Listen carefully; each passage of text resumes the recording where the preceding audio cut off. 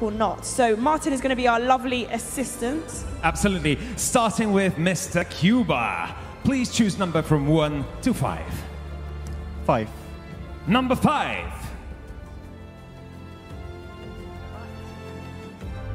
Question number 5. What is one lesson you learned during this Mr. Supranational experience? I learned that friendship, I learned that acting from the heart and acting from the soul is the only thing that's going to open every single door in front of you. So putting your heart on it, more than your mind, more than beauty, more than sacrifice, your heart is going to open the door. You don't need to look in anything outside. Thank you very much. Okay. Everything is inside you. Thank you. So that's question number 5 gone. Let me just show you the word. Now, next one. So we have only 4 questions left. 4 contestants, 4 questions. The next question is to Mr. Mexico. Please choose a number from 1 to 4 now. Ouch! Number 2. Number 2. Number 2. But translate, please.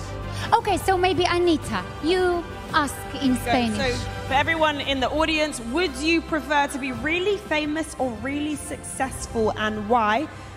Bueno, señor México, ¿preferiría ser famoso o muy exitoso y por qué? Creo que el ser famoso conlleva una gran responsabilidad porque tienes que transmitir un mensaje. So he's saying that being famous carries a lot of responsibility. Y no todas las personas tienen la capacidad de hacerlo. Pero estoy seguro que si tienes algo que transmitir y un mensaje que llevar al mundo, puedes llegar a impactar y cambiar la sociedad y la mentalidad de las personas. And he said that not everyone is able to carry that responsibility, but if you do, then you can have a message that could really change the world and have a message to share to the world. Creo que todos somos diferentes, únicos y especiales. Y eso nos hace auténticos. Muchas gracias. Okay, and lastly, he said that we're all different, unique, and that's what makes us special.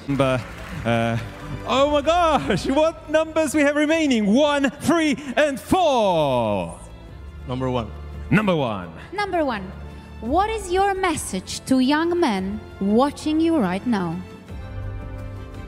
So my message will be that I'll be sure that I'll give a message by helping people and being a voice to those in need and in doubt of their capabilities to achieve a better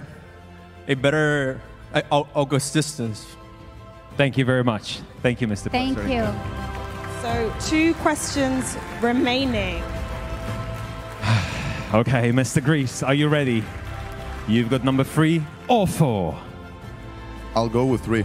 Number 3, please. Right, so what is the most important quality a good Mr. Supranational should have? Important quality. A contestant? Yes. Well, it is behavior and attitude, because this is what defines the Mr. Supranational. This contest is not about beauty, it's not about how you look, how good you look in photographs, it's how you behave to others, how you treat people, and what can you offer to help. Thank you very much, Mr. Grease. Thank you. And the last question. So, there is only 1 question left. Question number 4. So, Mr. Indonesia. What is the best piece of advice anyone has ever given you? Okay. The advice is speak with your heart, act with your heart. Because everything that comes out in heart is truth, and it will be useful for others, for people, for the world, can change the world. Thank you so much. Mr. Indonesia! Thank you very much to our top 5. So impressive, those answers there, and I'm sure it's going to make the decision for our panel.